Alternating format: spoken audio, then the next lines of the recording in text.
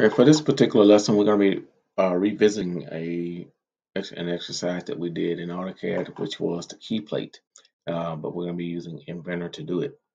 So as always, we're going to start out with a part file.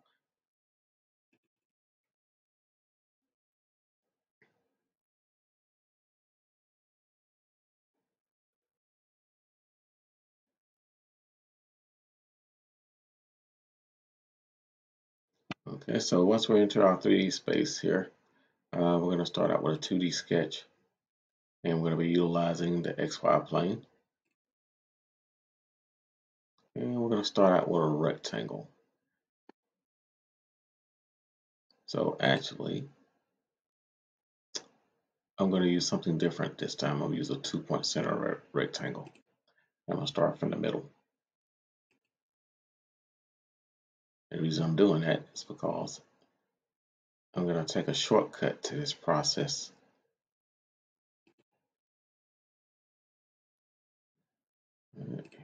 And I'm going to make this 7 inches long.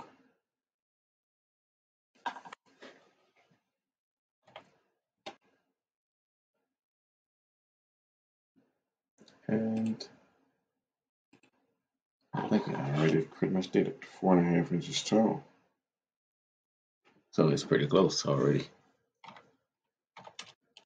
So it kind of kept the proportion that it needed to. All right, so to kind of shortcut the process and make this a little bit easier to do, we're going to go ahead and put a circle in the middle.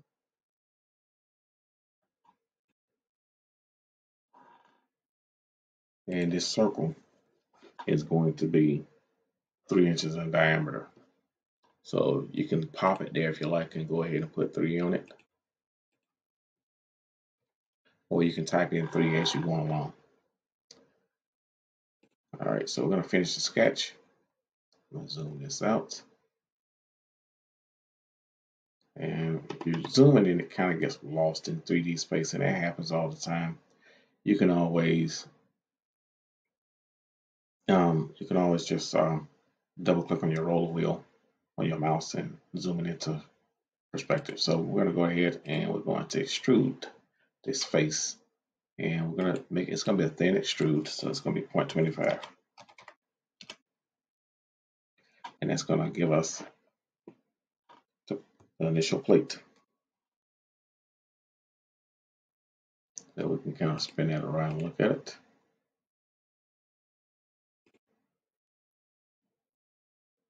I'll take it back to the home view. All right, so our next step, we're gonna normally put another sketch and then we start doing something else. But before we do that, this time we're gonna use a new tool, which is the fillet. All right, so the fillet is gonna round the corners and edges like we use fillet in AutoCAD and Revit. You can actually use it in 3D space. So we're gonna set the radius to 1, and then we're just simply gonna select the corner edges of these. So make sure that you're selecting the corners and not the flat edges. And if you got to spin it around to see the other side, remember that you're designing in 3D, so you can always spin it around and look at it from a different direction. And then after you have all 4 corners, you hit OK. And we'll put it back in home view. And then that's the beginning of our next step. All right, so now we're going to put a 2D sketch on it. All right, so each one of these little curves at the corner has a center point, so it's just kind of a matter of just trying to find it. Probably the easiest way to do it is to put project geometry on the surface. And then once you do that, you see you're going to get these little yellow dots. And these yellow dots are the center points. So I'm going to show you a little something else that we can do besides using a circle. We're going to use another tool, which is the hole tool. So we're going to click on hole. Move this out of the way. And we're going to select the type that we want. Well, I guess I should have just left that in the middle to show you what type that we're going to be using. So we're going to be using a straight. It's not going to have a head to it.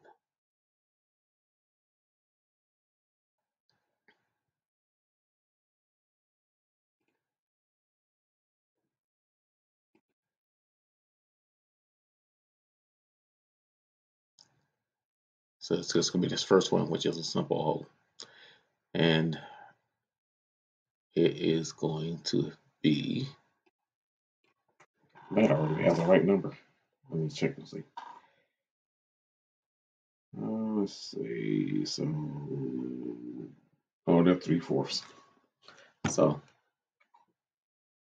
0.75 is going to be that number. So while you're still in this dialog box, you'll just go ahead and select each one of those little dots.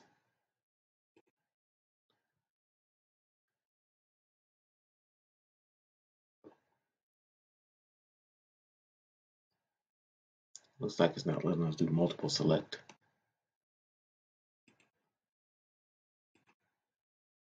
Or did it? Let's see how this first one works. All right. Oh, I guess it did. It's kind of odd the way it's doing it, but let's see. So we may have to reverse the direction on it. The reason I may be doing something strange here.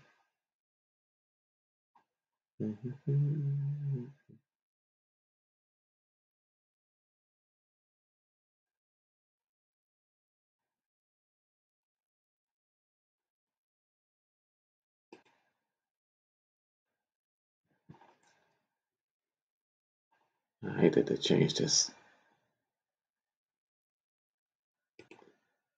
This used to just have a drop down to put, so you can put whatever you wanted to go. To be seen to, oh, there it is, to go. So let's see what this does here. If this doesn't work, then we'll use the holes. All right. I mean, use the circles. The hole tool has kind of changed a little bit from the last time I've used it.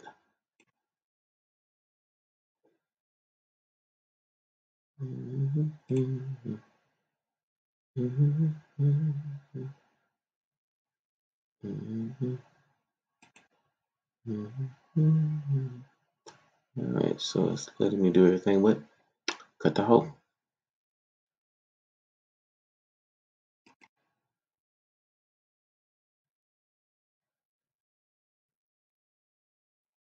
Alright, so we're just gonna cancel that. We'll just use circles for right now because I don't want to spend a whole lot of time trying to do that. So in order to use the circles, so we're just gonna double click on sketch number 2 and just go ahead and quickly do it with that. The hole tool, I'm going to play with it a little bit longer since it's changed on this new version.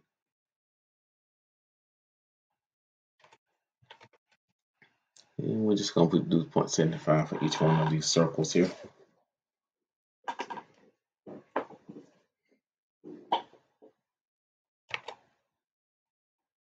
And we'll just do all 4 of them.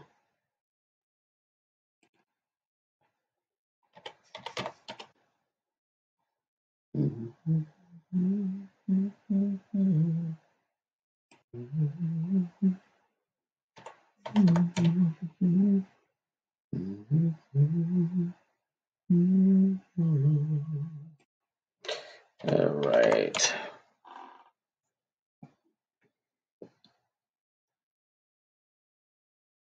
I'll put it home. And we're going to finish the sketch.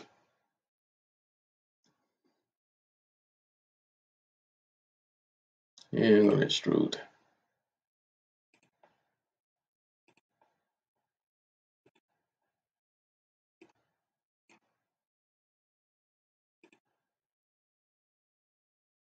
And I'm going to put it on cut.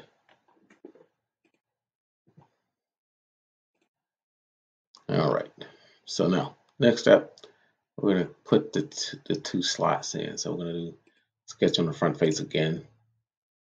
I'm going to use project geometry. And then I'm going to do another circle, but I'm going to line up with this point, go down to this center, then do 0.75. I'm going to do the same thing on the opposite side.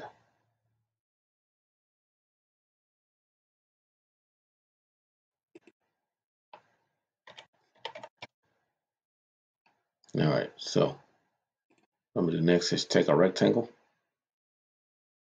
And I'm going to go from the bottom up. We got to use a different one. Oh, you know what? I could use that same one. Now that I think about it.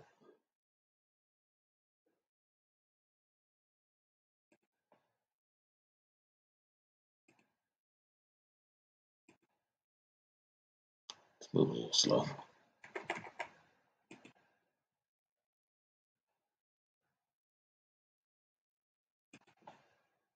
I technically could do that.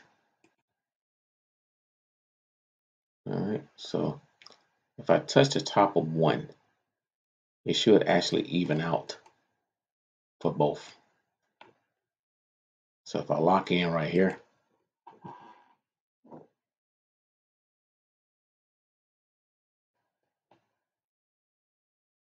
let's zoom out.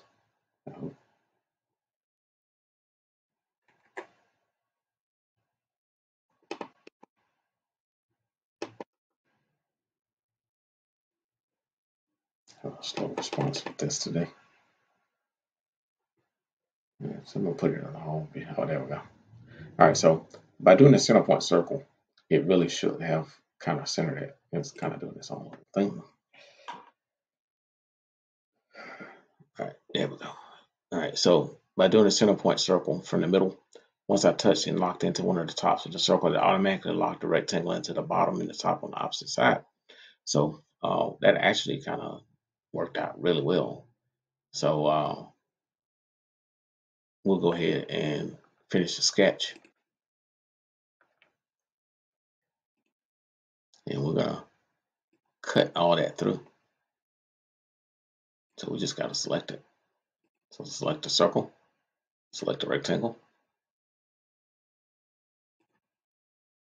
put it on cut,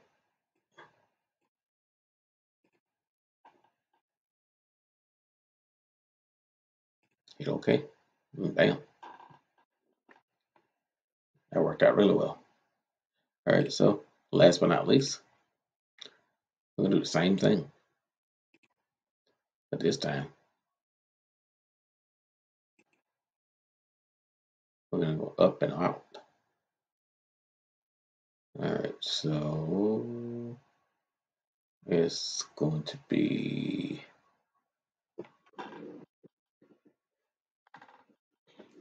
about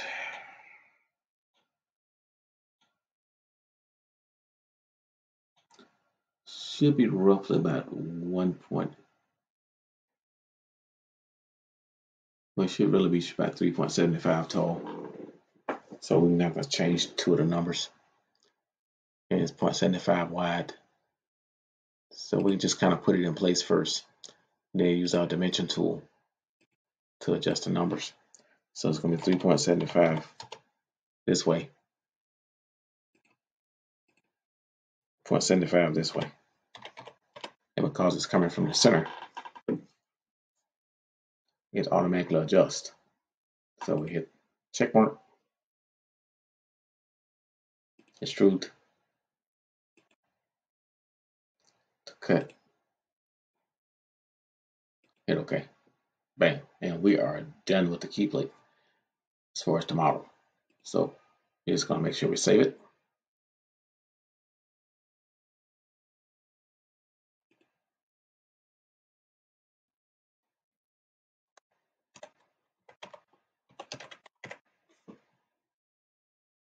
And hit save.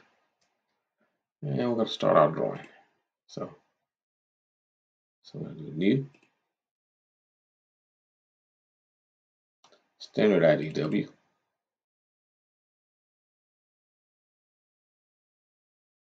We're going to change our sheet to a B size because I don't think that we'll need a C size for this. So we'll just check and see. So edit sheet. And let's take this down to a B. We'll leave it in landscape. And okay. Now we'll do base. Let's see, we'll do the full scale. Let's see how it looks. Oh, it's huge. So we'll have to do a C-size sheet. Alright, so we'll edit sheet again.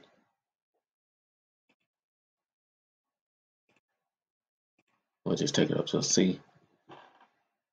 And that looks better anyway. Doesn't look like it's dominating the page. Alright. So from here, we're going to put in our center lines and everything we need. So this time you don't have to try to worry about trying to connect all those center lines between all the holes. So we're just going to go to annotate. And we're going to use the center mark for each of those small ones.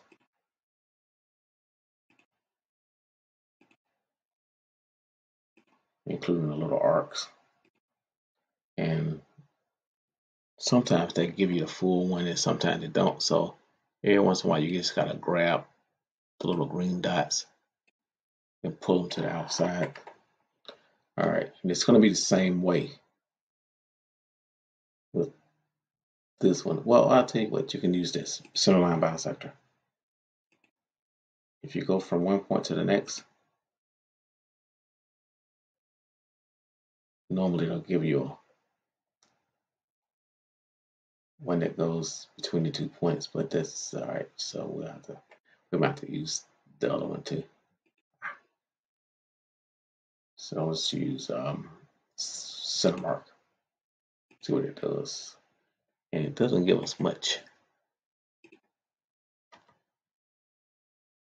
So we've got to be a little slick here. So we're just gonna go between the 2 points. Right mouse click, hit create. And we'll do the same thing across this way.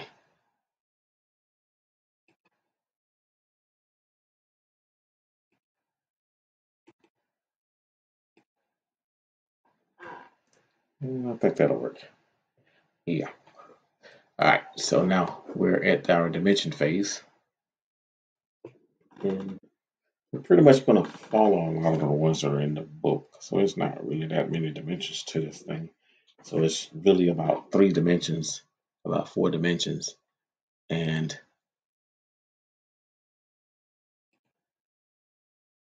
a couple of radius.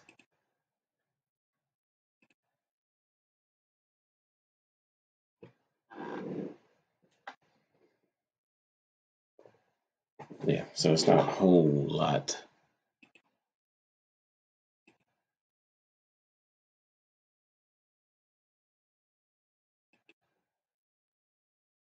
I personally like to go a little bit below these sometimes. You know, it gives me a mark for them.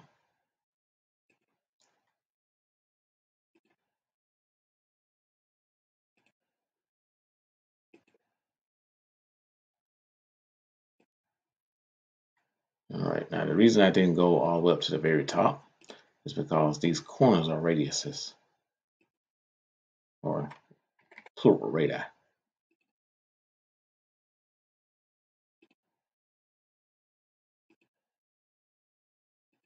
So, and that's going to be, you turn the button and we're going to do 4 places.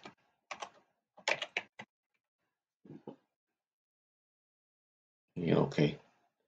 All right, so tricky one is going to be really, not really this. It just really should be same diameter, but it's going to give us a radius of 1.50 because it's not a complete circle. And the same thing is going to happen with these. It's just not going to give us a complete diameter. All right. And these, you hit the enter button, and this is going to say 4 holes. Because there's 4 of those. And we're going to go ahead and do, technically we need to do the little one first. I messed up on that. I should have gone between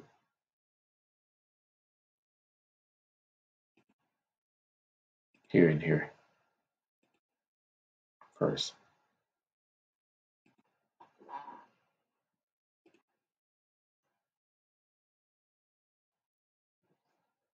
All right, so last but not least, we do need a dimension between either the center right here and the top of that thing, because in the book it gives one from the base of the circle at the top to the top of this, which is 0.38, but that's not really a really realistic dimension of that.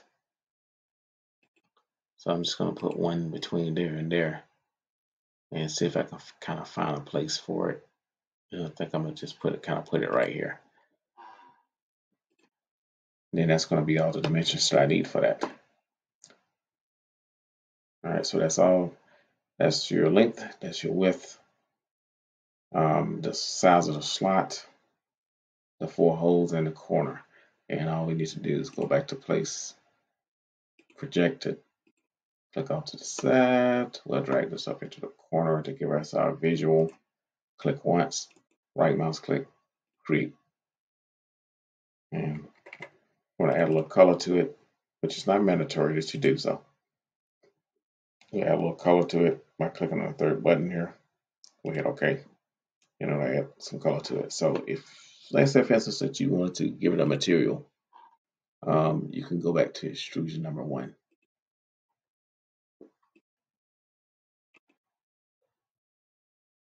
And go to properties. Not necessarily a color. Let's say we just want to do not a material, but let's just say we want to do a color instead. So I'm going to change that to blue. I should probably do all of them the same thing, but just for the essence of time, I'm not going to do that. And I'm going to go back to my tab. And normally, yeah, okay, if you click on it, it'll update. Okay, so now comes the part where everyone seems to kind of lose it.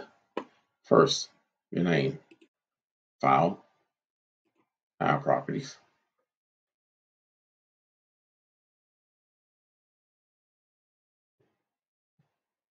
It pops up.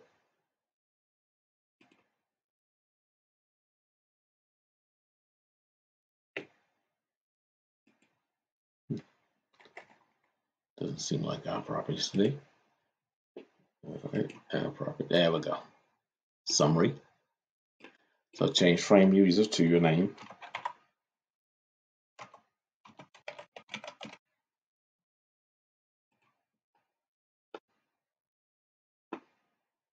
Then we'll annotate.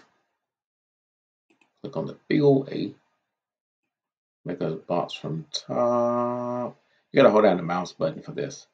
So you hold down the mouse button from the top left to the bottom right. You choose the second and the fifth option for the buttons here.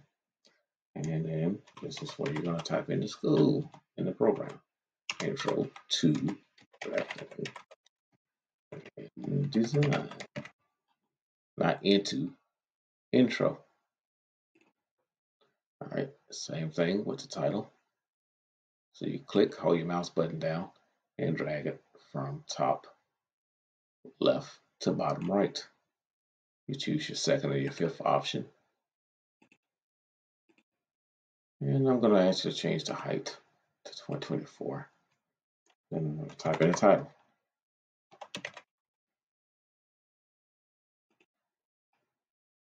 All right, so the rest of the information is already there. So it's telling us the sheet size, it tells us what the scale is.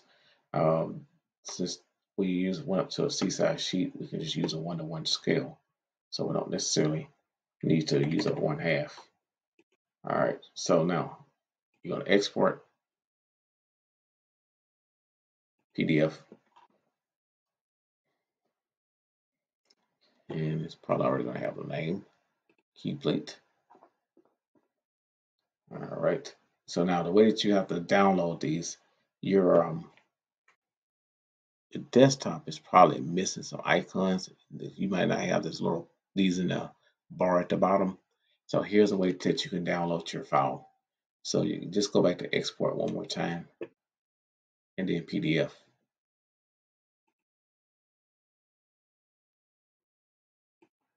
And the last thing that all the things you download at all the things you have in a PDF are going to be here. So what you do, you click on the one that you want to do, right mouse click, download with frame, and what it's going to do is going to drop it down to your normal desktop. Then that's where you're going to grab it down to your normal downloads. And that's where you're going to grab it and actually turn it in from Schoology or turn it in on Schoology. So that's how you're going to do that because for some odd reason, the desktops aren't showing up like they were before. So I'm going to hit escape on that.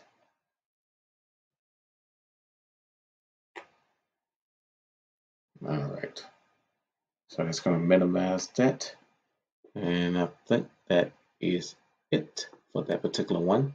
Make sure you get this one turned in. This one will count as an assessment. So you should be able to knock this out pretty easily in the amount of time that you have for between Thursday and Friday.